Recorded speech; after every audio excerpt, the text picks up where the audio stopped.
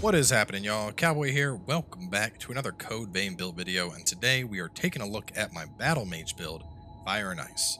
Now, the idea behind a Battle Mage is being able to get into combat and dealing respectable damage via your spells, while still being formidable enough that you could hold your own with a sword. This build in particular does that with a focus on ice and fire elements, and it does a pretty good job at it. We got some decent damage coming in from barrage in the close range. We got some decent long-range damage via spikes, and on top of that, our sword can do some pretty insane damage when we consider the special abilities on it. So to talk about what makes a build like this work, the first thing is the blood code, and that is the skahak blood code that we get from fully restoring the vestige of the successor of the claw. Now, if you fail to do this and you have Queen's Claw, the only way to gain access to this is to play through on New Game Plus, but all in all, this is going to be your best bang for your buck for a playstyle like this. We have B plus Dex, we have B in both Mind and Willpower, respectable Vitality and Fortitude. I mean, as you can see, it's just a very well-balanced, oriented code for this style of play. Moving on into our weapons, also from the successor of the Claw, will be our first weapon, the Blazing Claw. Now, this is a fire katana. It deals 760 damage fully leveled up with 50 fire damage on it. All in all, it's more of a aesthetic choice because I wanted to keep with the fire and ice theme, but it does pretty good damage on its own. As for our secondary, we have Ice Blood, which we've also put fortification on. So we're up at 734 with 50 ice on this. You'll notice there's no fortification on Blazing Claw. That's because of the weight here. Doing fortification on Blazing Claw will actually put it into the slow category, which we don't want. You could alternatively put Devour on this, but we have a spell to help with Devour, so we're not going to really need that. One thing I want to touch on is enchanting your weapon with fire or ice. When you enchant a weapon with an element it already has, you only get a small increase. So enchanting this with fire would only put my fire up to 70 at the loss of like 140-ish damage. So it's really not worth it. On the flip side, though, if I was to put ice on this sword, I would have both 50 fire, 50 ice, but then that kind of takes away from the whole point of having a fire sword and an ice sword. Moving into our Veil, we're going to be running with a Hound's Veil, the GXL Overgear. Now, you can just run the Defender. The Overgear is just an alternate color scheme to it, but I do like how this looks for this style of build. And all in all, this is just a very, very beefy Veil. We have the Mind and Dex scaling here, but more importantly, we have a respectable amount of light gift damage, and we have very high defenses. Kind of just scrolling through a couple of the Veils here, you can see that the defenses aren't going to really stack up against this thing. Now, if you want to run a mage heavier focus, you could run with the Crimson Vestment. You will still have your normal mobility. You can see we get an extra 224 to our light gifts, but our defenses tank quite a bit, especially regarding slash and pierce. Another alternative would be the Noble Silver. This one will actually give us quick mobility and a even bigger chunk to gift, but once again, we are taking that loss in our defensive values. And I really wanted a build that was resilient, kind of in the middle of the fray. So, moving on from there, add to our passives. First up, One-Handed Sword Mastery, kind of a no-brainer because we're focusing on one-handed swords. Revenant's Ambition. Now, this is going to be vital to make this work with this particular Blood Veil. As you can see, without it, we drop down to slow mobility on both of our weapons. So if you don't have Revenant's Ambition, you're going to want to run one of those lighter Blood Veils. And then besides that, we just go for some pretty standard passives, Health Stimulant and Stamina Stimulant, giving me a hefty increase into both of those stats to just make me even more resilient on the battlefield. Now, as for our spells, we've gone for a pretty even split of fire and ice. Our barrages are considered our close range option, while our spikes are considered our long range option.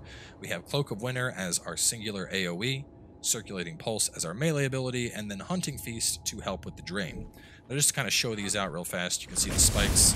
We're doing pretty respectable damage at 1480, and these are mainly going to be to pick off enemies that are far away, pick off guys that are trying to shoot.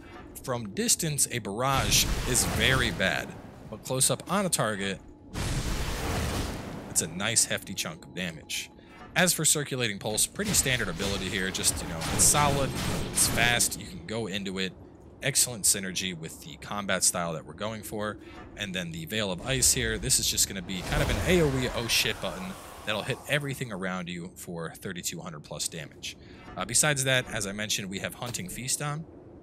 And as opposed to going for a elemental buff, which I could use, Having Hunting Feast is going to ensure that I have enough drain that I'm constantly able to spam not only my spells, but my weapon abilities. And when I say weapon abilities, each of these swords has 2 unique abilities to it.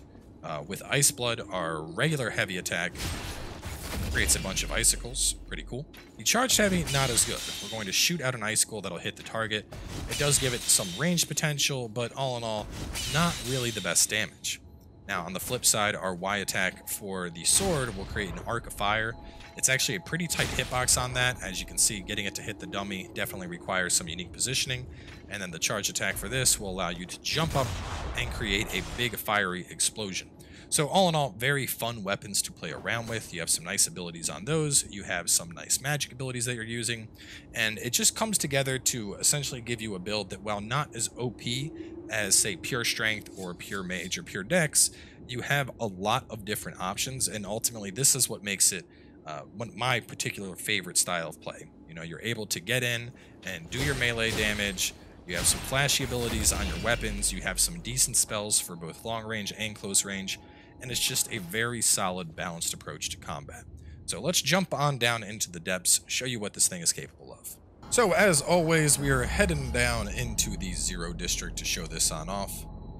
As for the partner, you can really bring anyone you want with this build. I think Mia does pretty well because she provides a drain buff, which stacks with your own drain buff, just to ensure you have just that much more drain coming in so that you can keep spamming both your weapon heavy attacks in addition to your spells. But you can really run whoever you want with this build. I think one of the best things about this build is the fact that it is very resilient in that it can do both physical damage and spell damage. You have a decent amount of defense to it.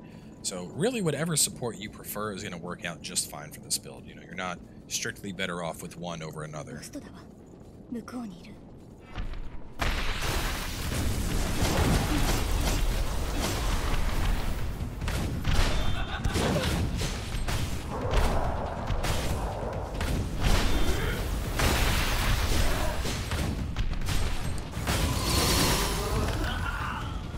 Some of my favorite combos here go into the ice explosion and then follow that up with an ice barrage.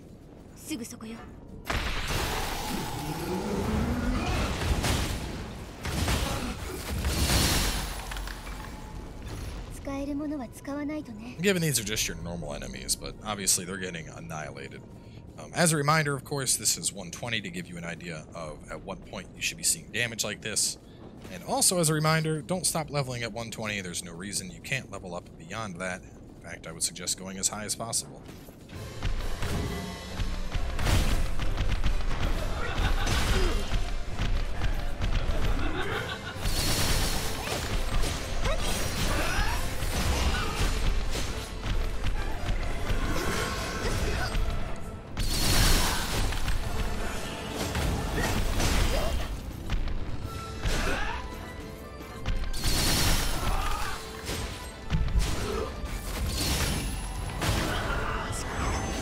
Takes down the fatties, so let's jump on back to the Mistle and we'll go fight the main boss.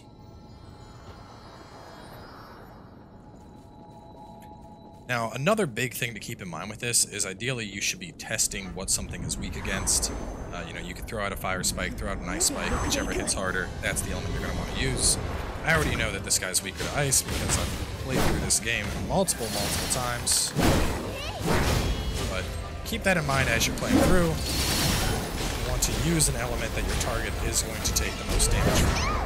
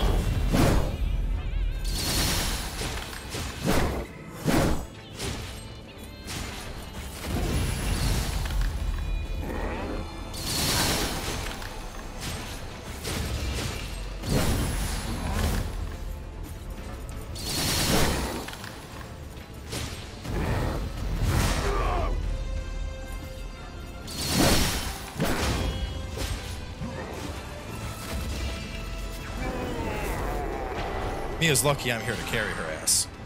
But anyway, that is going to wrap it up for the Battle Mage build.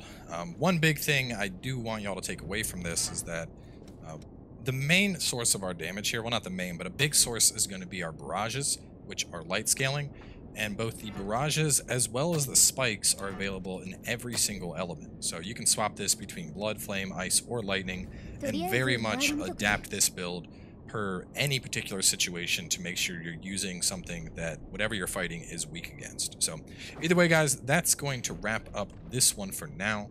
Up next, I'm probably going to have a quality halberd style build, but I'm still kind of working out the kinks in it. So anyway, thanks for coming on by. Hope you enjoyed it, and I'll see you next time with more Code Vein.